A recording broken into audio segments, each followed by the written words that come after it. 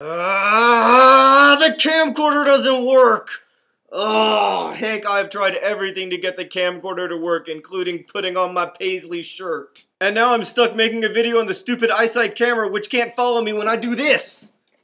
Which I do frequently. But Hank, I'm gonna persevere. Not so much because I want to persevere, but because I fear further punishment. And I will take off my paisley shirt because it is not your fault that my camcorder doesn't work, and you should not have to be punished by looking at my paisley shirt. Okay, Hank, so today I want to talk about beautiful, luscious eyelashes and malaria. So Hank, I don't know if you're familiar with the newest trends in eyelash growth, but there's this new drug on the market called Latisse that grows your eyelashes, and there are also many other eyelash products on the market. I mean, there are tons of treatments for the public health problem of unbeautiful, unluscious eyelashes. In fact, Hank, I would argue that the 2000s have been the greatest decade in the history of luscious eyelash research. The 2000s, however, have not been so good at researching drugs for malaria. As long as drug companies are driven solely by the forces of the free market, there's always going to be too much money put into eyelash research and not enough money put into malaria research. Now, Hank, you might be saying that's the way the world works. The world finds a demand, and it fills that demand with a supply. And apparently there is a massive supply of unluscious eyelashes in this world. But in fact, real free market economics tells us that we need to devote much more money to malaria research, because malaria as a public health problem is a bigger drain on the world economy than Wall Street bankers, or the foreclosure crisis, or Tiger Woods' infidelity, which could actually single-handedly put golf into a recession, but that's another story. Malaria results in billions of lost work hours because it's a disease that requires long-term care and often results in long-term disability. So Hank, here's the thing. Curing malaria would not profit the drug company who finds that cure as quickly or as directly as curing unluscious eyelashes. But that drug company's profits would go up in the long run because the worldwide economy would grow so much so fast. Unfortunately, the free market itself isn't forward-thinking enough to figure that out. But Bill Gates is smart enough to know that. Even Ashton Kutcher's smart enough to know that. He gave $100,000 to malaria this year.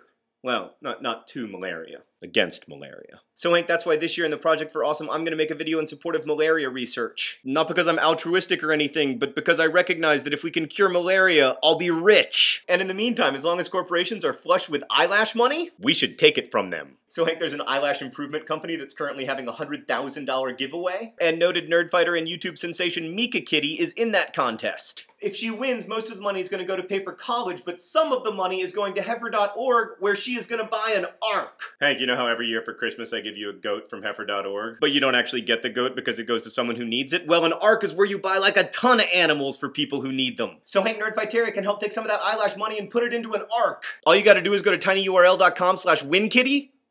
WinKitty should be a thing. That should be a word. But what should it mean? WinKitty. What does that mean, Nerdfighters? Right, so you go to tinyurl.com/winkitty and then you comment on the video and you rate it. That's it. That counts as 2 votes. And you can do that every day between now and December 21st, and then we can get us an ark. In other news, Nerdfighters, I hope you're getting your comment and rating fingers ready for the Project for Awesome. You can now download a thumbnail to help you make a Project for Awesome video at the Ning. Lastly, on Tuesday, I will be doing a Question Tuesday. Half of the questions will be devoted to the Project for Awesome. Half of the questions will be devoted to relationship advice. So leave your questions about the Project for Awesome and Nerdfighter-like/internergal dating in the comments. I know I pointed at my pants, but I don't want you to leave them in my pants. I want you to leave them in comments. I hope I have a new camcorder then.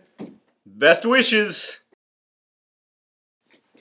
I'm too fast for you, eyesight camera.